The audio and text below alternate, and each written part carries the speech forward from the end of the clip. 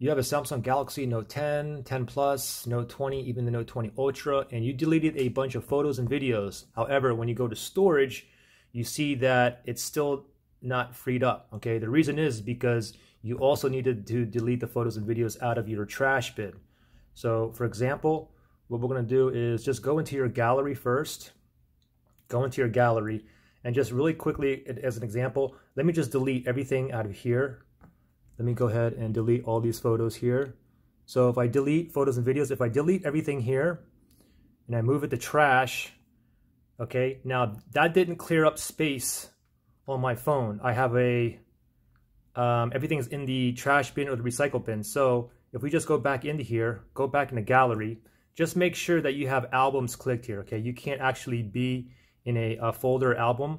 Just go back, make sure you click on albums.